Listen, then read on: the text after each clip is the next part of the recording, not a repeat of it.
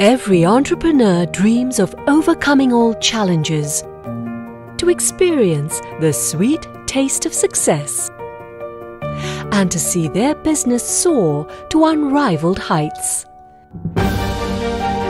Affin Bank propels your business forward by offering banking without barriers and supporting your business goals.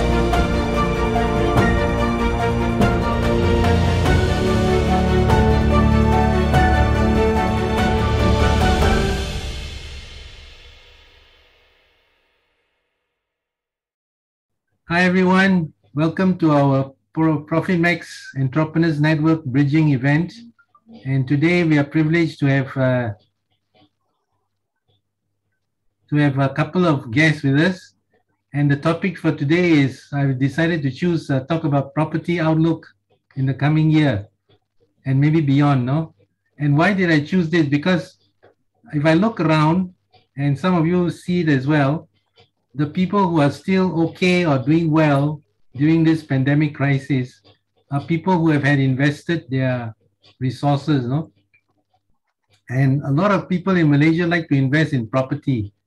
So many of us have got property or are thinking of property or somehow related to property, you know. So it could be yourself maybe wanting to sell off one of your properties, or you could be your child or your son or daughter could be thinking about buying a property before they settle down, whatever, you know. So property is always a very topical issue. And so I thought today we can tap into the brains of these two gentlemen. So first of all, we have Isaac. Isaac is a veteran in the property valuation area.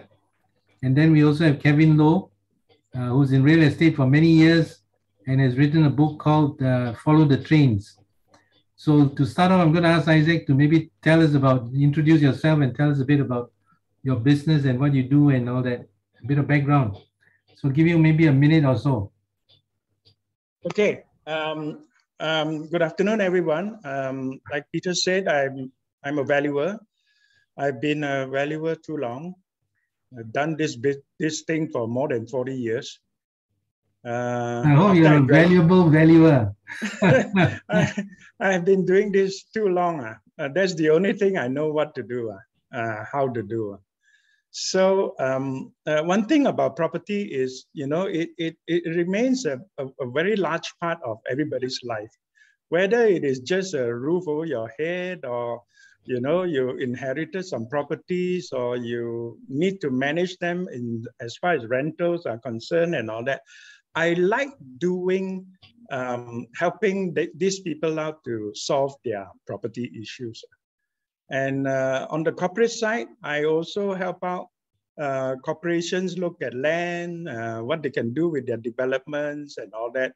So I guess today's topic about buy now or wait and all that, maybe I can dwell on it later to talk about what sectors you're talking about. Okay, thanks, Peter. Thanks, Isaac. Okay, over to you, Kevin. Tell us a bit about yourself. Okay, good afternoon, everyone. Happy Merdeka. So yes, happy Merdeka. I grew up in Malacca, so that I can speak quite well in Malay. So but I'm not Baba. Okay, I complete my university USM. Then later on, I was my former promotion. I was in the semicon industry before for 7 years in Penang. But after 2012, I make a move from the engineering into real estate. Why? Because before that, when I was in Penang, I already started invest in property. I was a property investor, and then later on, I can become a property agent. Since 2012, start from zero in KL. So for past many years, I mainly focus on industrial and also corporate real estate. Now I attach to Rahim & Co. And like Peter mentioned, and this is my book that I published. Cannot see, you cannot see very clear. So this is a book, actually is a short scenery project lah. Basically just want to share something related to the property near the train station. Because back to year 2016-17, right? Property near the train station, MRT was hot topic. People say buy. But in my opinion, and that's my personal opinion, right? Developer sell future price. So those new project near the MRT station mostly are not go buy because the price too high. So we did this analysis. It just also for me to find out the pricing, the movement average to verify my fact. But I cannot tell that because it will offend the developer. So those people talk to me privately. I say, hey, the new development near the MRT, don't buy first because the price too high. They sell future price. If I'm a developer, of course I want to sell future price. So at the investment is different. Had to do a lot of due diligence. Yeah, I think that's all for the quick introduction. Back to you, Peter. Okay, great. So I learned something already in the early stages of our talk today, something called future value. Okay, all right. So maybe to start off, let's look at the current property market, Is there an opportunity or gap in the sector, or are we still in for maybe softening market? What do you think, Isaac? How do you see the current market? Can I share a screen? Huh? Can I share screen? Yeah, sure. Hang on. You want to show a slide, is it? I want to show one slide to set the stage for the property market overview. Okay, go ahead. Now, in order to talk about property in general and what you ought to do about property, the industry, you need to know what is the current scenario as far as the country's economy as well as the different property sectors are concerned. Reports tell us that GDP last year was 5.6%. It contracted 5.6%, so it is a minus. And the closest that we were in this situation was the last financial crisis in 1998, where it contracted 7.4. This year, the first quarter of 2021, it also contracted, but in the second quarter of this year, there were positive growth. And the projection for this year, for the whole of this year, was 3 to 4%. But Fitch Solutions, where they did the GDP graph and projection, actually turned it to 0. I don't know whether you can see it or not. Yeah, we can see the screen. Go ahead. You can see, you can see. Yes. So for Fitch Solutions, they have actually moved it to 0 for this year. That tells us something.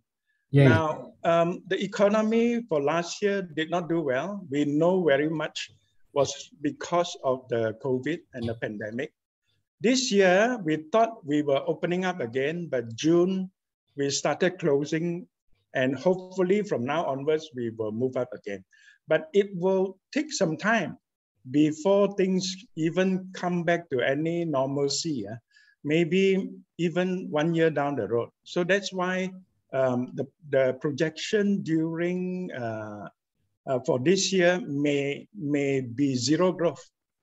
So that sets the stage of what you can imagine what the property market will do. So it's very important to have this situation in mind that property did not do well last year. This year may also be quite stagnant. As you can see in the next three sentences, the NAPIC 2020 figures show that in 2020, 295,000 transactions of 119 billion value was transacted. But in 2019, the volume was higher. So there was a drop of volume as well as value compared to 2019. Before the pandemic, 2019, we did okay because there was no pandemic. But 2020, we dropped in sales value as well as volume. Yeah, that's quite serious. Yeah. So Isaac, I'm just going to interrupt you to ask you to explain to people who may not know what is NAPIC. Oh, okay. NAPIC is actually short for National Property Information Center. The National Property Information Center is a division under the Ministry of Finance that churns not housing, out, not Ministry of Housing. No, it is under Ministry of Finance. Okay. That churns out property information both on performance, on transaction values and all that. So if you look at year 2020, it did worse off than 2019. Now 2021 will even go down further. Okay, because of what's happening around us. And mostly because of pandemic. But I must mention the political situation is the other big factor that caused property not to move. Because you see the government lockdowns and all that have actually caused a lot of disruption to the property industry. So you would be able to understand and appreciate that the property market is very, very badly affected, both by the economy, the recession, as well as the government policies and government actions that is happening around us. Very quickly, the residential and commercial, you can see there, numbers also show the same thing. 2020 compared to 2019, they really have dropped. Commercial also same thing. Both sales value and sales volume have dropped. So when you say what you want to do with property and outlook, the outlook is not so good. The outlook is not so good even for the rest of the year. I think for anything to come back will be at least 1 to 2 years from now. And it really depends very much on how the government policies will unfold, because it's very important to know. Like for us, we just recently got NAPIC approval to do work outside our offices, meaning we can travel and go and inspect properties. Without the NAPIC approval, we've been locked down since June. So although the banks are open, transactions in the bank, loans and all that, they're not moving at all. So when you are at this kind of property situation, it's very important to know who you are as regards to what you want to do in property. Of course, if I look at residential, if you need a roof over your head, anytime is a good time to buy lah. There is a proverb that says that the best time to buy a property was 20 years ago. The next best time is today. That is the proverb which is so relevant to residential property, even in generally real estate. Best time to buy 20 years ago, because by the financial numbers, 20 years ago and now, property would have raised in terms of value 2 to 3 times. But if you're buying a house or a roof over your head, anytime is a bad time, a good time. So you need to look at all the merits of the property that you're going to purchase. If you're buying for investment, I would think that you will have to wait for a while and see what happens, because as I said, things are not moving very well, quite stagnant and all. If you want to look at specific sectors, then it is a different story, because in any crisis, there are opportunities. So if you are an investor, you may look at locations, you may look at rental yields, and you may look at possible capital appreciation in the next 2 to 3 years, because if you can identify a below market value property now because of the market situation, go in, buy for investment, giving you reasonable rental yield, and wait for capital appreciation. You see, the market has to bounce back. Whether it is 1 year, 2 years and all that, it will bounce back. But if you are entering now, make sure that you do your arithmetic and go for the type of property that would be able to give you reasonable yield now and the potential of capital appreciation. That's how I look at that situation. Next. Thanks, Peter. Okay, good. Yeah. So just to clarify for everyone, I guess what you're saying in your slide there is when you say 65% market share, you're referring that out of the total market, the residential sector is 65%. Correct. And industrial and commercial make up the balance, 35. Correct. Okay, okay, Correct. got it. Okay. There's also So, agriculture sector which was not put in. But okay. that sector is probably about 10%. Okay, okay. All right. Yeah. Okay. So before I ask Kevin to comment, what I wanted to ask Kevin actually is what should property owners consider now? And if you have any comments to what I just asked earlier in terms of the current property market scenario, if you have anything to add, Kevin? Yeah, I just want to anchor KP Ng about his point of view. So in generally, it is a buyer market. It's a buyer market. It means there's a lot of choices.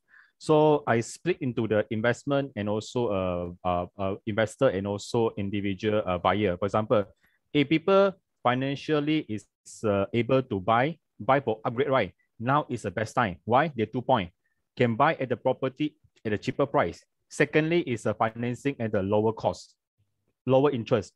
So last year, don't be surprised during the MCO, there are a lot of buyer upgrade from the link house, for example, to Semidi. Because Semidi, they can buy 1 million, for example. Last time, previously, they 1.2, now they can buy 1 million. And the installment for the 1 million loan is only like 4,000 or 4,000 plus ringgit, for example. So it is the best time for those end user to upgrade, provided those are the cash rich or maybe they are financial a bit better lah. Okay, for investor, those are the property investor. It's quite bad to those investors if their property is vacant because business not doing well, the tenant is not doing well, they're leaving. So it's a time to get the property rented out as far as possible, even if cheaper renter. Those glorious day, for example, oh, I can rent 5,000. Now those say no more already.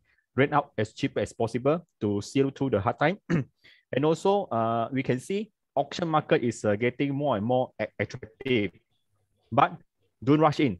There are a lot of choices. Make sure you get a good property, good investment with a financial. You are state person must be had a better holding power.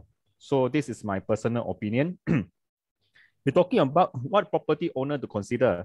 I think another one is property. When property is staying in the property, price up or down, they don't really impact much because the owner is staying inside the house. For example, Peter, if your house go up for 20%, unlikely you're going to sell it. If the property value down 20%, unlikely you're going to move out as well. So owner will continue staying. What the owner can do, right? One thing is consider refinancing. Refinancing because of the last time the interest is higher, they can refinancing to lower. This is the one possible option for those property owner. And also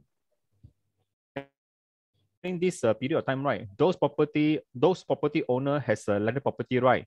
Because now the price is not good. You can keep on to hold it first if you can, because we can see, right, and this June, July, August, landed property housing not really dropping the price. Yeah, not really dropping the price. So it's a good indication that landed properties is in demand.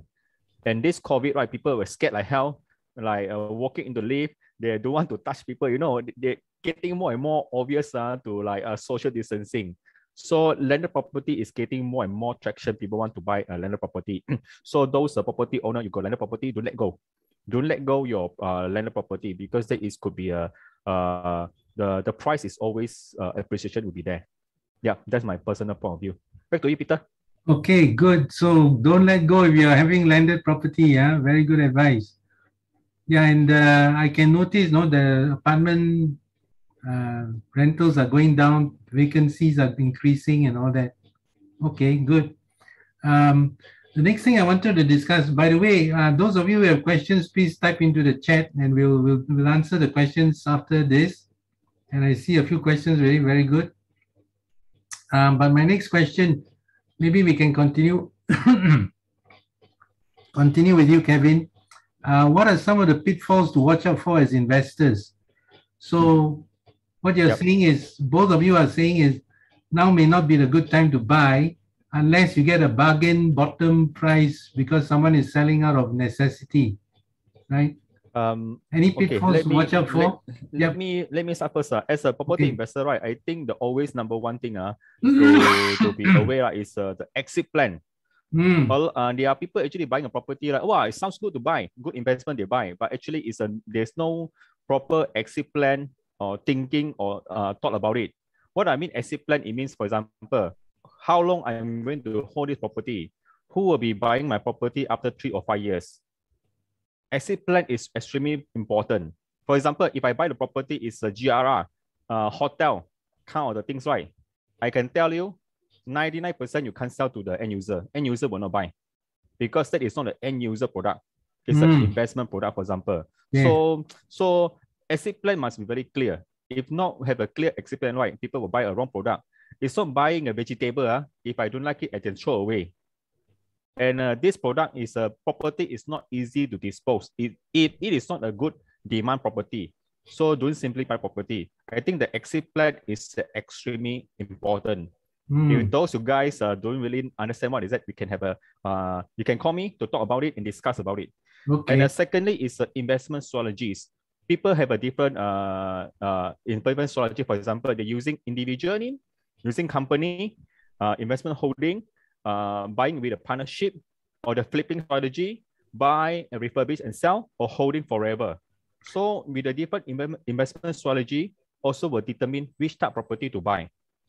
That is very different from the buying for own usage and also buying for the investment. Because for own usage, they have a different consideration. Or feng shui or facing west is bad for me. I don't buy west, for example.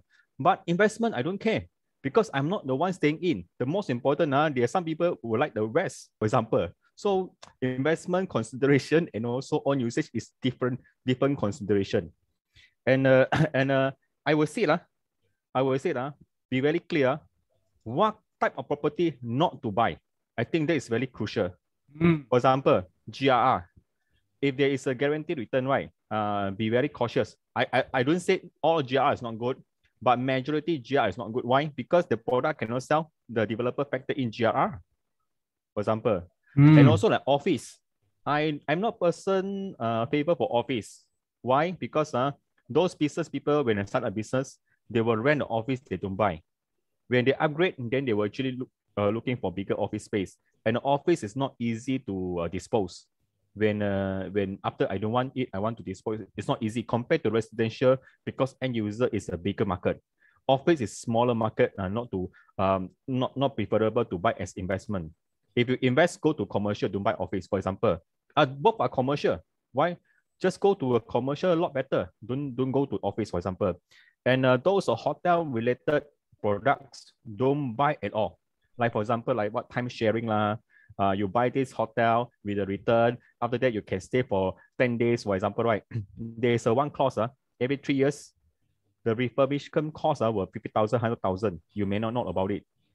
And this is a product extremely hard to dispose.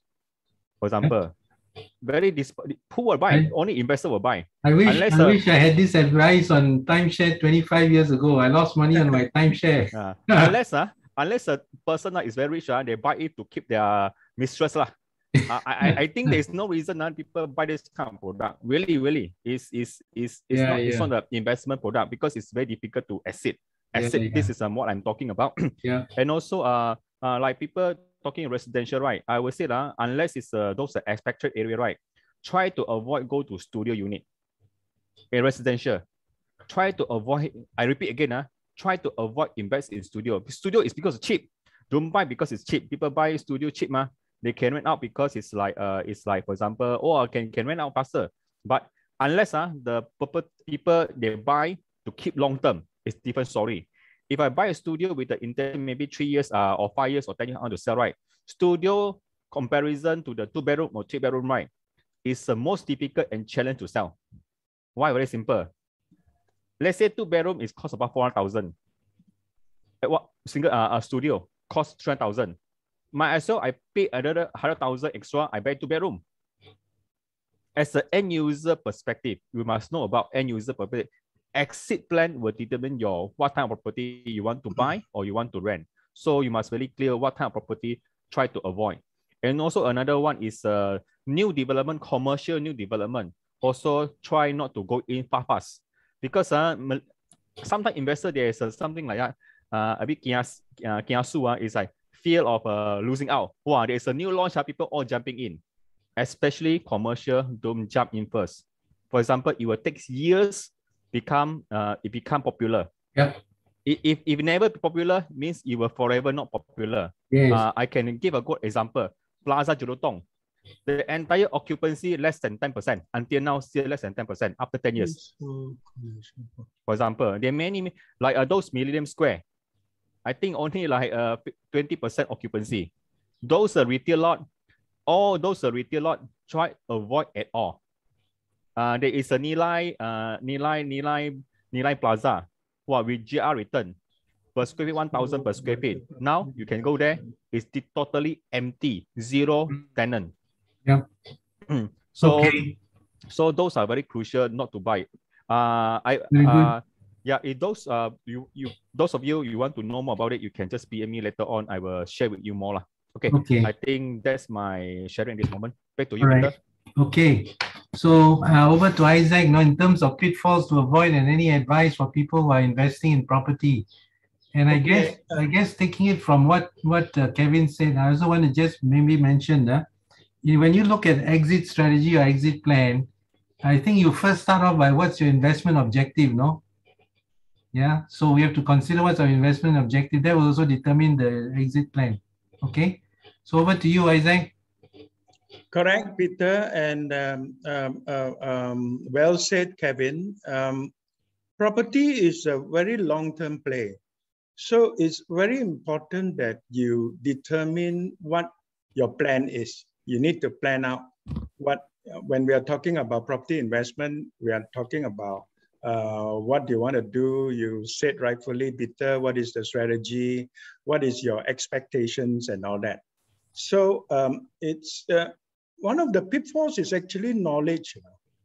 A lot of people who blindly go into investment do not realize that the numbers do not add up.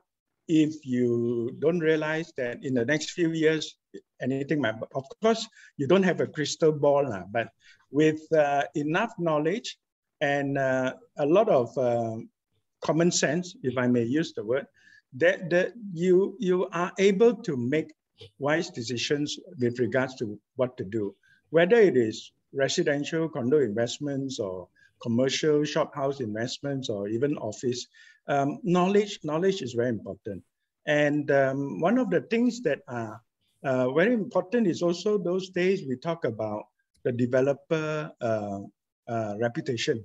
Reputation as regards to whether they are established, they are reliable developers and all that, because when you put money into a property investment, it's a long-term play.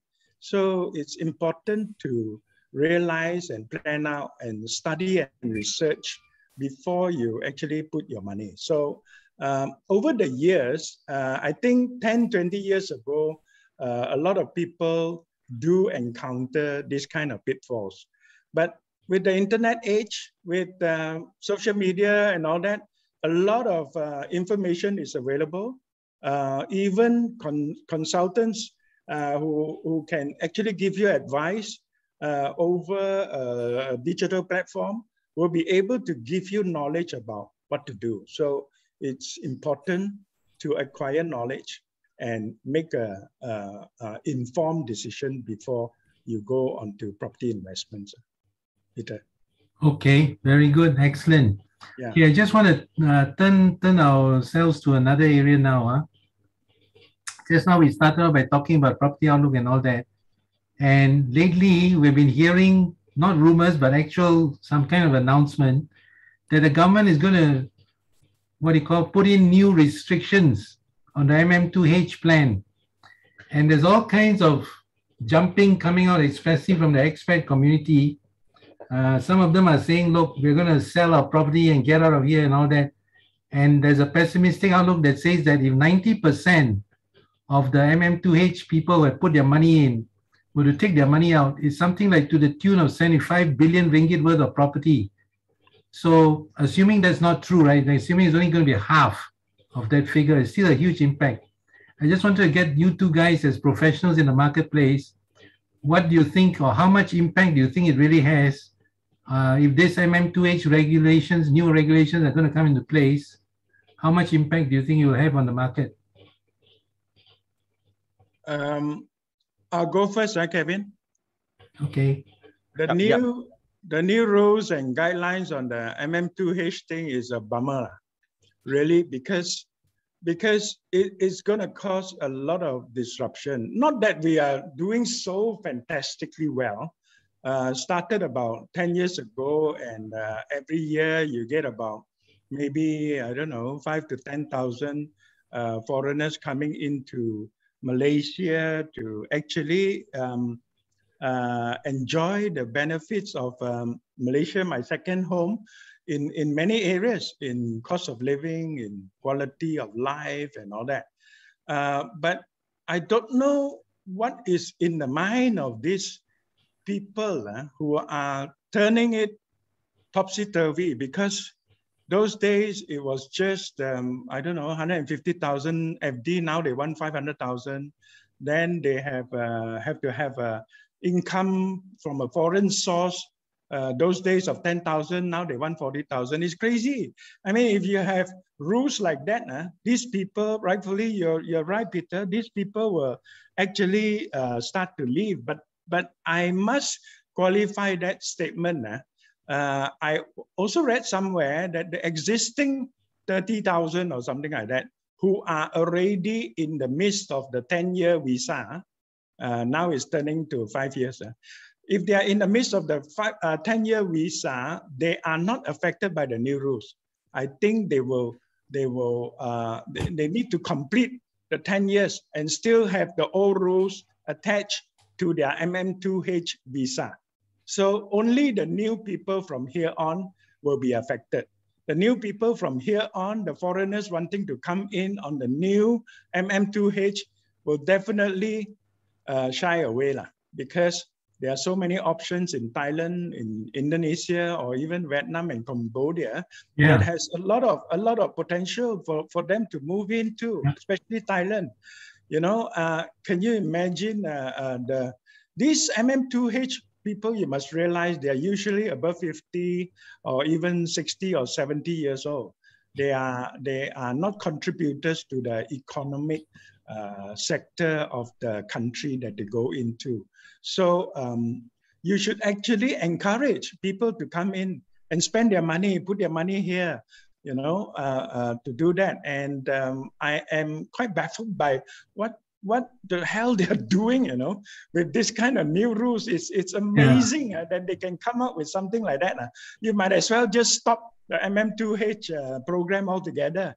Don't give the stupid rules out there and then chase them away. Yeah, super crazy, right? Yeah, super crazy, Peter. But I'm encouraged by what you said, that possibly they might not affect those who are already here. No, otherwise it's going to be really crazy, madness. Yeah, okay. It won't. All right, okay. Yeah, I only saw an article recently that there was a survey done on local Malaysians because of what's happening around us, especially the political situation. 60% of the people want to leave the country. I'm not sure. I'm not sure whether that is true. But in the beginning of this session, I think Angela was facilitating. I think we need to look on the positive side. Don't leave Malaysia. Hang on here. And grow together. Thank you, Peter. All right. Kevin, anything to add to that? MM2H definitely is good for Malaysia. Don't be surprised. Malaysia is number one to Japan as a second home. Malaysia is number one country to reside after as a retirement. Yeah. And we missed the opportunity when Hong Kong riot, right? And there's a lot of application, but later on, the government decided to on hold and postpone things like that. So I would say, I don't know why this government, sorry to say that, it's like bodoh lah, or you can say that they're killing their own golden goose lah to do that. I'm not sure what's the idea. So I don't know what's the agenda lah, basically. In terms of economy-wise, economy and also like investment is not a good thing, because the implication will be developer is difficult to sell the property and ties the MM2H together to come in. So those are the sector will be impacted. I'm not sure. I think maybe this is a policy. It may change. It may change after the new government or something like that. It may change. So hopefully they are still go hop into this MM2H program. Yeah. So now what it is, no point to argue. So let it be first lah. I think there will be some changes later on. Yep. All right. Okay. So we come to the end of our session. I just want to give 30 seconds each to each of you in case you have any last words of advice to investors and to our audience. You want to start, Isaac? What would be your last one or two pieces of advice very quickly? Okay, I take it from the cue of the subject matter of today's pen talk, property talk. It's about buy now or wait a little longer. I think buy now or wait a little longer, you got to be very specific. It depends on who you are. As I said earlier, if you are a residential home buyer, buying a house for yourself, anytime is a good time as long as you find a suitable property. If you're an investor in the residential sector, it's very important to look out for location, look out for rental yields, and look out for potential capital appreciation. Because buying now for investment, after you satisfy all those factors, actually has the potential of upside in the next 2-3 years. As I said earlier, property is always a long-term investment. If I were to talk about commercial is about shop houses, is about office, and even retail shopping centers.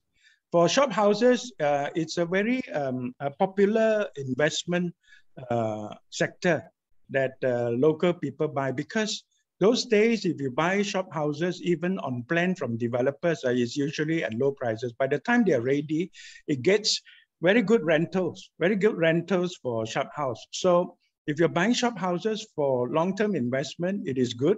And usually 10, 15 years down the road, if the shop houses still do well, you would have double your investment. For office, would not be the same story. For offices, as you can see, the market is quite of oversupply.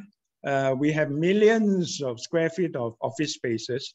And at one time, developers were very cleverly selling strata office spaces and all that. And everybody rushed into like a gold rush like that. But it really depends on same thing. It depends on your rental yields, and it depends on the potential of capital appreciation. Those two items will be determined by whether your office building will be well occupied or not, and whether it will be successfully established in a five-year medium-term period, 10-year medium-term period. So also same thing with the retail. As for retail, at one time also, shopping centers, retail lots were sold individually by strata. And everybody also rushed in because everybody thought property investment is very good. Retail lots give you very good rentals, but the story is very different today. Everybody knows that retail strata in shopping centers are a no-go. Shopping centers only work if it is a single owner development, because they have control over what they want to do. Because if it is sold to different strata retail owners, everything will all jumble up, and problems will start to come up. Okay, thanks, Isaac. Sure, thanks, Peter. Last words from you, Kevin, in about 45 seconds. When you buy now, right, I refer to it's a own usage or the investment or own usage. Right, you're asking me, hey, is it the best time to get baby? I would say whenever you're ready, just go and make a baby. It's just like you want to buy your own house when the financial is ready, and just go and get a house. There's no like best time is tomorrow or yesterday. If for investment, right, I would say auction could be the potential good market, provided those people are a bit elder, like for example, like Peter. It's a bit wiser now, and also a lot of cash, right? Can consider auction, because auction works best for those people got a lot of cash, for example. And also like for those young people, younger, they can eligibility to get loan, right? HOC could be the good idea because the developer giving a lot of discount and also rebate, things like that. Those could be the good consideration. If people looking for industrial property, right, look for the link factory, because link factory is at this moment most developers don't build anymore. But I will say that link factory must be in a good price, for example. So those are the good sector to look into it. Yeah, that's my personal feedback. Thank you. Excellent. Good tips. Okay, so with that, we come to the end of our session, but stay back for the Q&A, and we're going to open up the Q&A in a little while. And also, I can do a demo on the property transaction report as a demo, for example, later on. Okay, we'll do that in the Q&A session. Yep. Okay, thanks. Thanks, guys.